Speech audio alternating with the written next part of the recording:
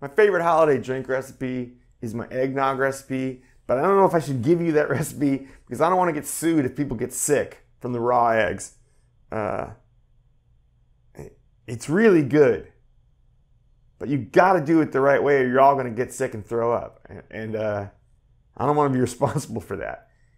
The point is that you cannot have raw eggs in something unless you fill it with alcohol. So what I'm saying to you is if you're going to make eggnog, you put that rum in there because the rum is what keeps the eggs from going bad. Everything's clean in alcohol. And that's all I'm going to tell you about the recipe. You can figure out the rest yourself.